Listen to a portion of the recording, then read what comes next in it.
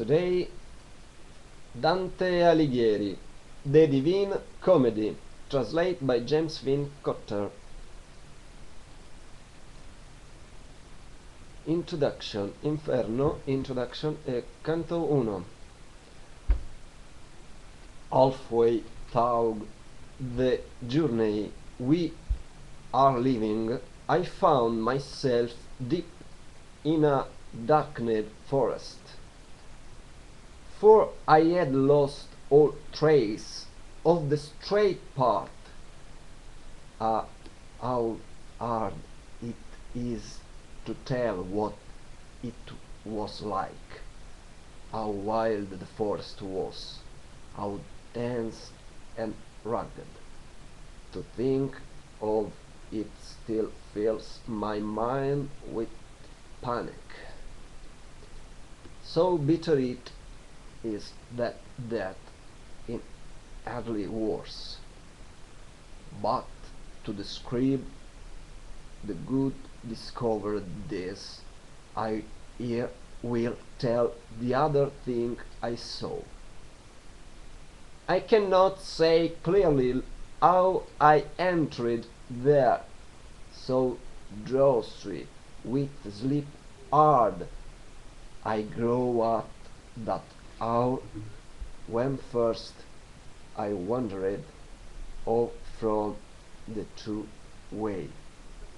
But when I had reached the base of a hill, there at the border where the valley ended, that had cut my heart to the quick with panic.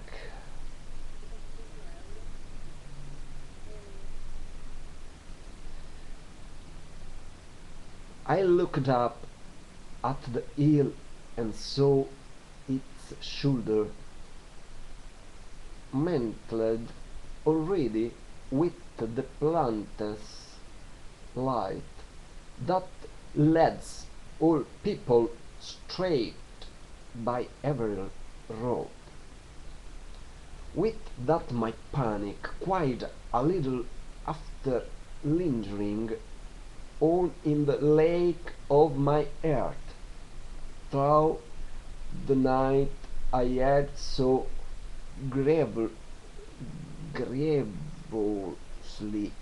passed, alike and like a person who with panting breath struggled ashore out of the wide ocean, only to glance back at the thicker surf. Just saw my mind reaching, and I had turned back to marvel at the path no one ever before had issued from alive. After racing a while my worn out body, I pressed on up the western slope so that I always had on firm foot on the ground. But look, right near the upgrade of the climb, loomed a fleet and nimble-footed leopard with coat completely covered by dark spots. He did not blink or back or from my gaze, but blocking the path that lay before me. Time and again he forced me to turn around. The hours was the beginning of the morning, and the sun was rising with those stars. That first attended it when divine love set this lovely creation round in motion, so that the early hours and the pleasant season gave me good reason to keep up my offers. Oh, that fierce death there with his gaudy pelt, but not so well. To add no to my fears, in front of me I caught sight of a lion.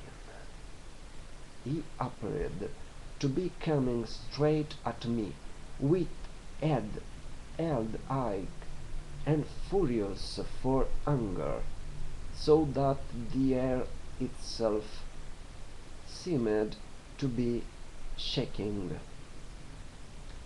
And then a word stalked ravenously learn,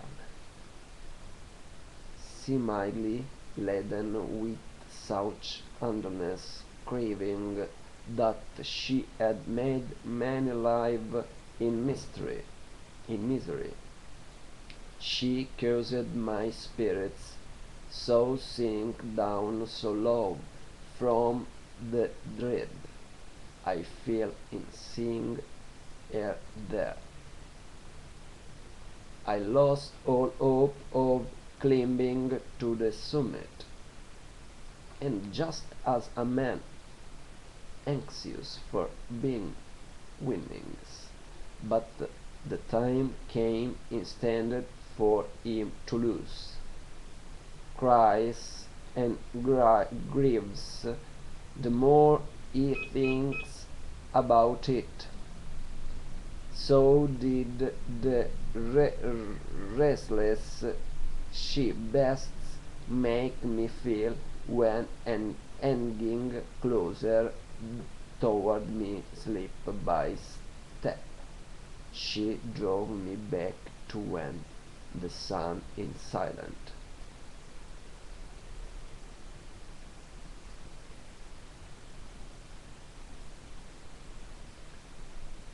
While I was falling back to lower ground, before my eyes now came a figure forward of one grow feeble from long being mute. When I saw him in that deserted spot, pity me, I shouted out to him, "Wherever you are, a shade or living man." "Not a man," he answered, "once a man of parents who had come from Lombardy, but both of them were mountain by birth. I was born late in Julius' region and dwelt at Rome under the Grau Augusts in the period of fairs and the lying goods. A poet I was, and I sang of the just son of Anchises, who embarked from Troy after proud Lium was burned to ashes. But why do you turn back to so much grief? Why not bound up the delightful mountain, which is the source and fount of every joy? Are you the Virgil in that wellspring that pours forth so large a stream of speck? Some facility I responded to him.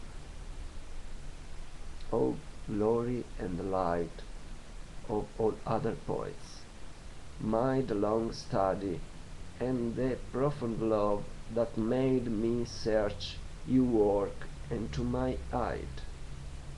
You are my mentor and my chosen author. Alone you are the one from whom I went taken the beautiful style that he brought me honor. Look at the beast that drove me to turn back. Rescue me from her celebrated sage, for she causes my veins and pulse to tremble. You are destined to take another road, he answered, seeing me reduced to tears. If you want to be clear of this wilderness, because this beast that forces you to cry out will not let anyone pass by here why, but arrests him until she finally kills him. By nature so is so depraved and vicious that her greedy appetite is never filled. The more she feels, the angrier she grows. Many the animals she was mated with, and will with more to came until the ground that shall painfully slaughter her arrivals. He shall not feast on property or pelf, but on wisdom, love and manliness, and he shall be born between Feltro and Feltro. He shall save to prostrate Italy, for which Nisus, Turnus, and Iulus and the Virgin Camilla died of wounds. He shall hunt the best through every town until he cases he back down to hell, from which every fist had thrust her forth. I think and judge it best for you then to follow me, for I will be you guide, directing you to an eternal place, where you shall listen to the desperate scream and see the spirits of the pants in torment, as at his second death each one cries out, and you shall also see those who are happy, heaven in flames, since they hope to come, wherever that may be, among be blessed. If you still wish to ascend to the blessed, a soul worthier that than I shall give you on my departure, I will leave you with her, for the emperor who ruled there above, since I lived in rebellion to his law, will not permit me to enter his city. Everywhere his kingdom comes, there he reigns. There is everly city in height tall. Oh, happy the one elected to go there. And I said to him, Poet, I entreat you, by the God whom you have never known, so may I feel from this and from was evil, led me to the place you just described, that I may came to see St. Peter's gate, and those you say are deeply sorrowful.